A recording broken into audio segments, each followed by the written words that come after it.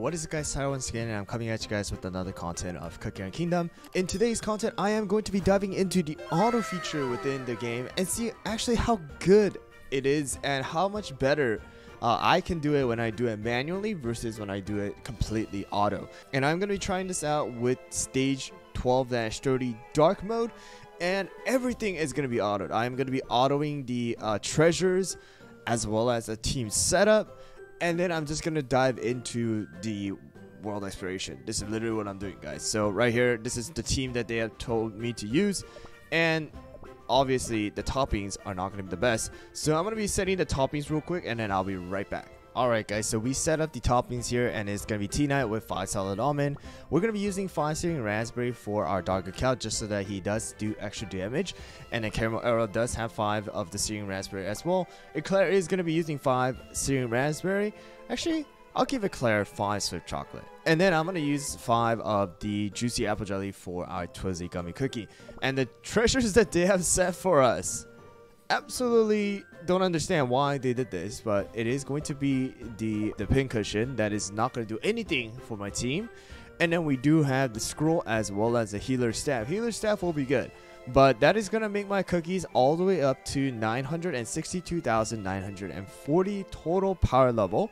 And we are going to be versing this dragon, who is going to be 805,152. This is going to be the dark mode once again. So let's see how well this auto team is going to do against this dragon using full auto. Let's go. Alright guys, so I have a complete full auto. I am not touching anything. My cursor right here is going to be right over here. And I'm just going to let this thing roll and see how good this auto team is going to do using full auto as well. Obviously, a main problem here is going to be that there is no healer at all except for the healer staff, which is going to work out in a way if Tina is going to be the last one standing. And already right there, our Twizzly Gummy is gone, and Dark Cacao is gone, and Caramel Arrow is also gone, and T-Knight is going to be the only one surviving probably here with Eclair almost dying. There you go, and Eclair is gone. So right here we have T-Knight soloing this dragon, and he is going to constantly get healed with the healer staff, and he's just going to slash at the enemy, you know, just like this for another minute and 30 seconds if he does survive that entire time. And once again, the healer staff is going to heal him all the way to max health, which is kind of crazy. But you guys can see he's literally tickling this dragon. He's tickling this dragon here, guys. I don't think he's going to die. He's probably going to run out of time here, and that's probably going to be it here. But I'm pretty surprised that T-Knight is surviving all the way, you know. And he's doing a decent amount of damage with his skill and auto attack. I mean, auto attack, he's doing about 36,000 every single time. But that's about it. I mean, he doesn't do anything, right? Boom, boom, boom, boom, boom. And let me just fast forward this another 30 seconds here, guys, so that we're just watching for another 50 seconds. Okay. So that was not bad at all. I mean, he did a decent amount of damage. He almost got it to half HP. He did 9 million all by himself, which is impressive, right? But obviously we did not clear it. There's no 3 stars with that, right? So now, instead of using a team that they have set for me, I am going to be using a team that I am going to manually set, and that is going to include our Pure Vanilla, and then that is going to include Eclair, Cotton, and then I am also going to be using Dark Choco. Actually, I'll use Dark Cacao here, and then I am going to be using someone like we'll go with Caramel Arrow. I think Caramel Arrow will work out perfectly fine here as well.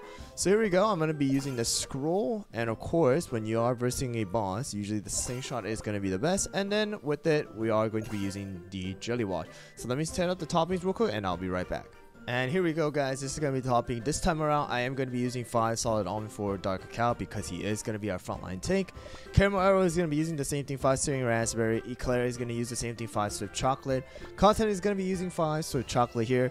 And our Pure Vanilla is also going to be using 5 swift chocolate.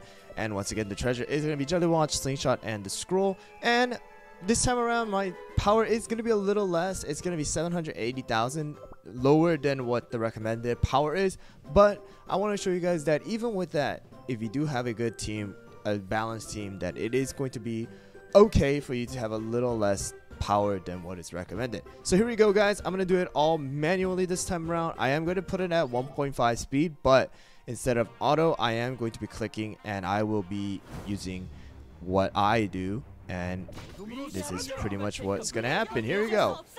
So obviously one big difference here is that I do have a tank, I have a DPS, I also have a healer.